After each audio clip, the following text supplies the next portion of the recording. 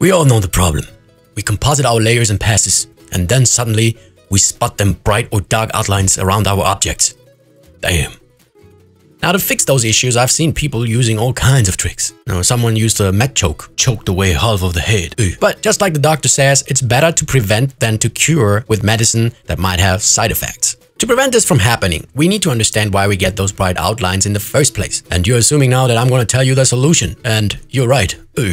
So it has to do with the semi-transparent pixels. What are they? Now in Fusion, a value of 1.0 gives you solid pixels, while a value of 0.0 gives you 100% transparent pixels. The pixels with a value between 1.0 and 0.0 are the semi-transparent pixels, and those are responsible for our anti-aliasing or gradation against the background. Gradation. I thought it was gradation. But how does the program actually generate those? When you do a render out of your 3D application, you always have an alpha channel. When you do a painting in Photoshop, for example, you not only paint colors, but actually you also paint an alpha map. And although it's not directly exposed, you can view it in the channel window. So in other words, whenever you have transparency, you are dealing with alpha. Now the thing is, in order to display the colors or anti-aliasing against the background correctly, the program is doing some math, which is multiplication. Now what that does, it takes all individual color values of each pixel. It multiplies it with the corresponding alpha value, which then results in a beautiful anti-aliasing or gradation against your background. But although everything seems okay, during that multiplication process, something critical is happening. The semi-transparent values get shifted away from the true color values. Now that is no problem when viewing the image, but it becomes a problem when doing color corrections in a more complex composition, because the program assumes that the pre-multiplied values are the true values. So not taking care of it will result in the bright outlines. Okay, now I understand this is very complicated stuff here, but I will show a live example later. Let's talk about the solution. Now, depending on the application you're using, it might have a different term. So in Adobe application, I believe it's referred to as Unpremultiply.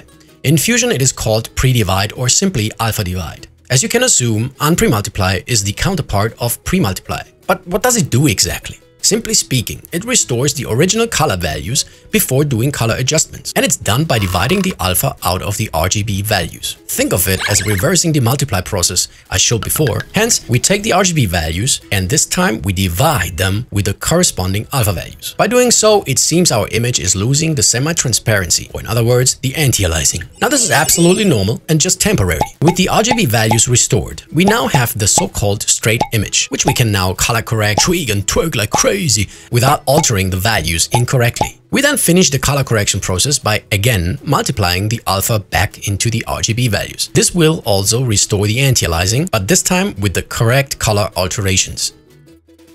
Okay, you still didn't get it.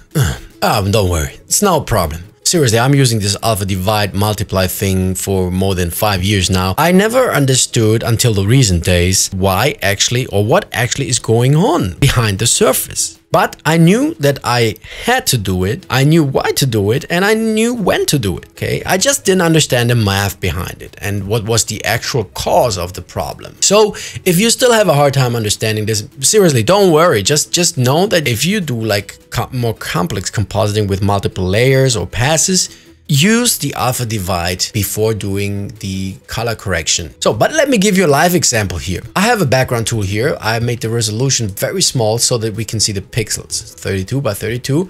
And I've also activated the pixel grid so that we can see the pixels. As a color, I chose this blue here. And I've created my ellipse mask already, which I hook in now. And bang, we get this circle. Now, the interesting thing I want you to think about it for a moment is that even though we have chosen this color, here we have different colors. This is the color we chose, but here we have darker pixels. We have a gradation here. That gradation is done by the software, by the program automatically in order to create the anti-aliasing against the background.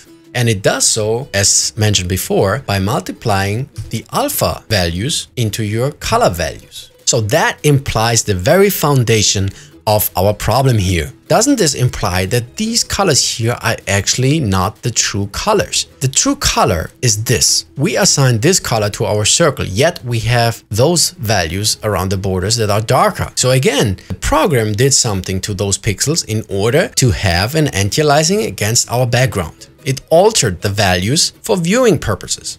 When viewing this circle, it looks right, it looks correct, it is correct. But when you want to do color modifications, the program assumes that these are actually your true colors, which is not. The true colors are inside the circle, these bright ones here, which have exactly this color here that we've chosen. Okay, those are the true colors. So we need to tell the program that these pixels here are not these, but actually this value here. And we do so by alpha dividing it. Okay? Okay. So let me show you an example here what happens actually if we don't do the alpha divide. So we have this image here. We're going to focus on this pixel here, the darkest one in the anti-aliasing. Actually, here's a darker one, but I want to have one that is clearly visible. So let's take this one here. Here, I'm adding a brightness of 0.2. Now what we do is a simple addition. So I have the color inspector activated so that we can see the color values. The color inspector you can find here. So if I hover over this pixel, you can see we have a red value of 0.01764.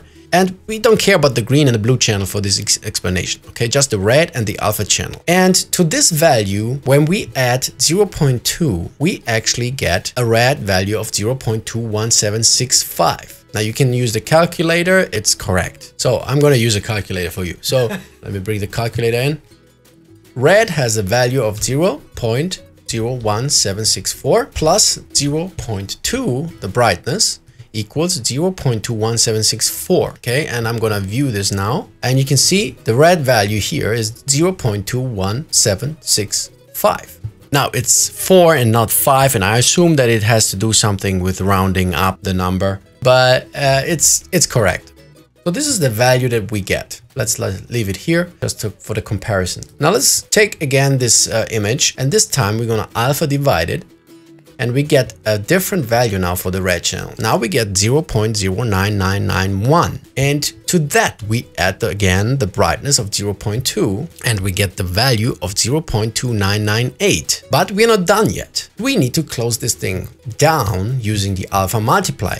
And again, like I said before, it's basically the counterpart of the alpha divide. Here, the alpha gets divided out of the RGB values, while here it gets multiplied. So the RGB values multiply alpha. What you get is the pre-multiplied image. Okay, and if I do so, and we check the value now, we have 0.05292, and that is the correct value. Now compare the red value on the left side with the red value on the right side, and you will immediately see that the right pixels are much brighter. Now with this example comes another problem. For example, you can see that the pixel values here, where actually everything was black, also became brighter. Now simply because here we had a value of 0.0 plus 0.2 brightness results in 0.2. Now here it says 0.19995 or whatever, but it's like, I don't know. And if we would now merge this together over a background, this is the original background, and when we merge this on top, it will actually add those color values onto the background as well, which is totally incorrect. However, if we do this with the pre-divided image, we get the correct result. Okay folks, did you finally get it? Yay! Great! You still didn't get it, did ya?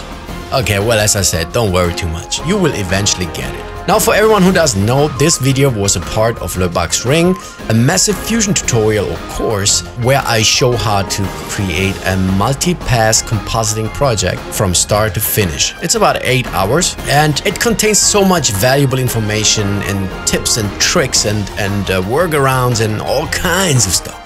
And you really want to check it out. So the next episode of Lebug's Ring that will be released soon contains the alpha divide step. And with this video, I just wanted to make sure that everyone gets the idea so that you can continue without confusion. Well, with confusion. No, without. What are you talking about? With confusion. No, without confusion. Why did you choose such a bloody confusing name? So if you haven't started with Lebug's Ring already, you can get it by supporting me on Patreon for just 10 bucks.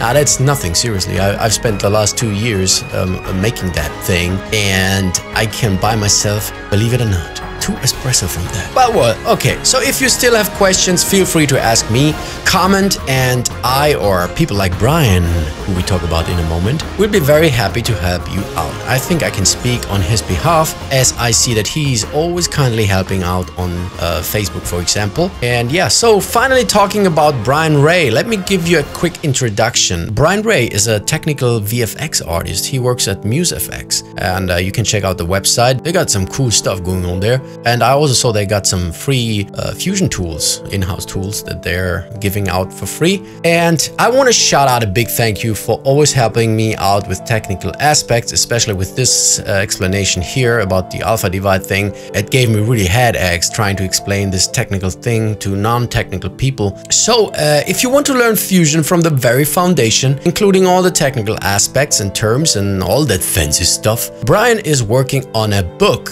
that contains just that and everything you need to know about compositing. Yeah, so if I got you curious, you can get a read on the pre-published chapters. The link you will find in the description. Okay, so nothing left to say, but my name is Vito. I'll see you soon. Until then, enjoy what you're doing. God bless you, man. Oh, and don't forget to click the like button. Yeah, and maybe subscribe. Yeah, I really don't like to say, but well, some people say it works.